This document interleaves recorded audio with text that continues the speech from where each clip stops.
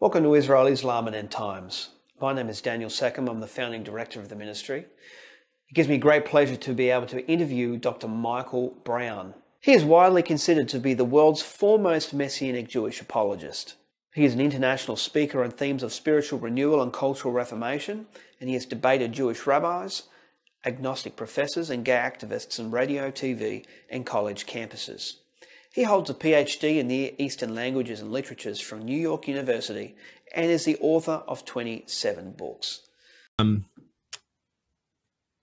I believe that it is important that we understand what is at stake in the James White, Michael Brown kerfuffle.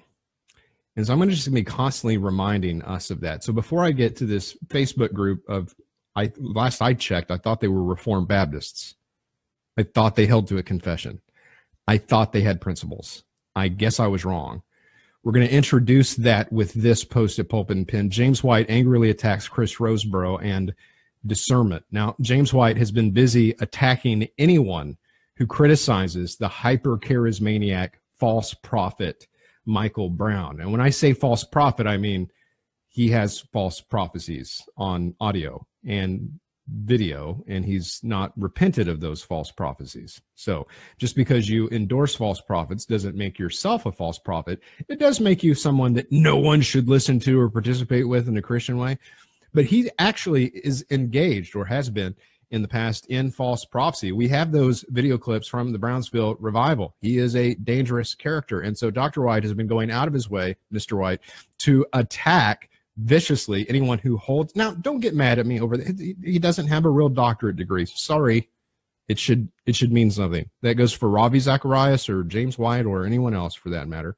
He is a scholar, but he's not a doctor, not in any real or meaningful sense. Now, he's working on a doctorate. When he gets that, I'll be happy to refer to him as such, but I think he's fallen out of favor with me, and I'm kind of stopped bending over backwards to be incredibly nice to him as I've been in the past.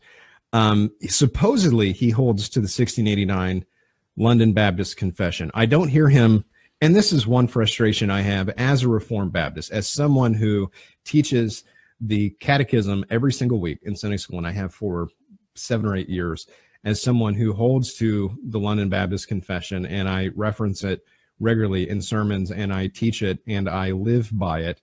I get a little bit frustrated that James White simply doesn't promote his own confession much at all.